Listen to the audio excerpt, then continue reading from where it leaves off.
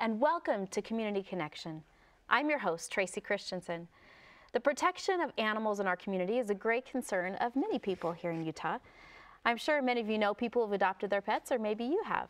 Today we have Arky from the Humane Society of Utah here with us to talk about how that organization is working to care for animals in our state. Welcome, Carl. Thanks, Tracy. Kaiwa and I are both very happy to be here. And welcome, Kaiwa. Tell us about him. Kaiwa is a 7-year-old Border Collie mix. Came into us because a family moved and couldn't take Kaiwa along with them. So Kaiwa has been taking up residence at the Humane Society of Utah, and we need to find him a home. Yes, he's so sweet. He's a good dog. Now, you mentioned moves. Does that happen a lot where people need to bring their animals? We see a lot of different reasons. People move, divorce situations, somebody's having a baby, bringing it home, which, by the way, the baby's better off if you keep a dog in the house. A lot of reasons why. Really? Why? Oh, yeah. Why? Well, because dogs do carry some germs and some dirt and some bacteria, and they bring it in, and it helps the baby develop the immune system faster. So for people who are thinking of giving up their dog because they're having a baby, you might want to rethink that. Rethink that. Well, you know, and you bring up the different reasons why animals might end up in a shelter, and that, I think sometimes there's a misconception, like, why would I want one of those animals in the shelter? Because they must be the mean ones, or... There's a stigma. You know.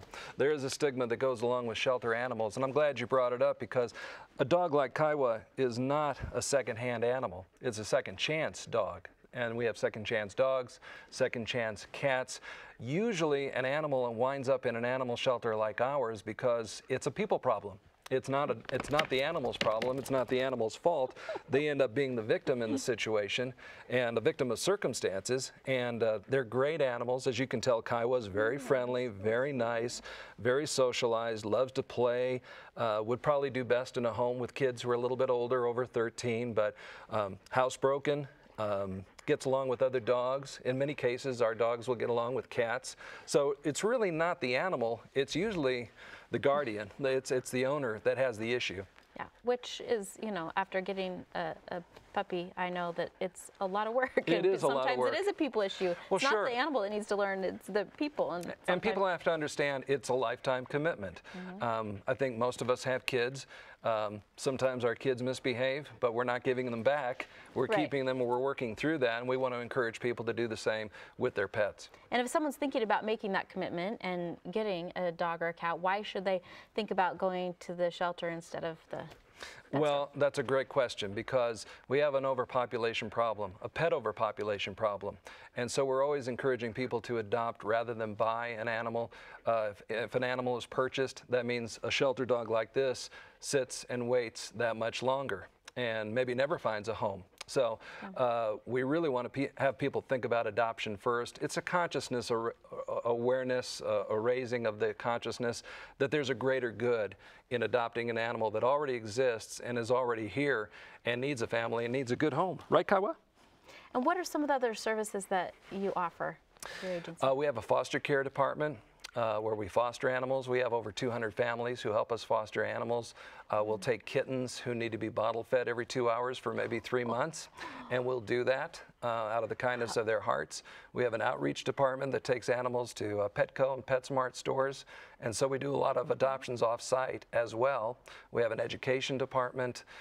We have a vet clinic that does about 11,000 spay and neuter surgeries a year to try to address that pet overpopulation problem. And so there's a lot of programs that we've got going on that are trying to, A, find homes and reduce the pet overpopulation problem that we have. That's great. It's a great service. I know my aunt adopted from a shelter, named her little dog Lucky, and I thought that's an appropriate name. They're both lucky. They're both lucky. He's lucky, yeah. She's lucky. The animal's lucky and she is lucky, and I think most people find that when you get a shelter animal, you will love it just as much as you would an animal you would get from a pet store or from a breeder. You wouldn't love any dog anymore. These dogs are great. I've got 4. They're all from the shelter, and love every one of them. Where can we look you up online to find out more? UtahHumane.org, and we have an updated list of animals that are currently available for adoption. So if people are interested, and if they're looking for a certain animal, they can go there and check that. They can also leave information with us if they're looking for a particular breed.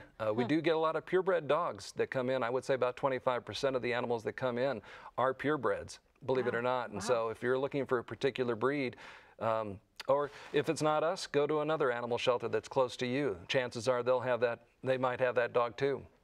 That's great. Great services you offer. Thanks for joining us. No, thanks, Tracy. I appreciate it. Some more. Our goal here at 11 is to be a bridge between our viewers and services available in the community. If you'd like to learn more about the Humane Society of Utah and how you can adopt a pet or help out, please visit KBYU11.org and click on Community Connection. Thanks for watching us. Please join us next time on Community Connection.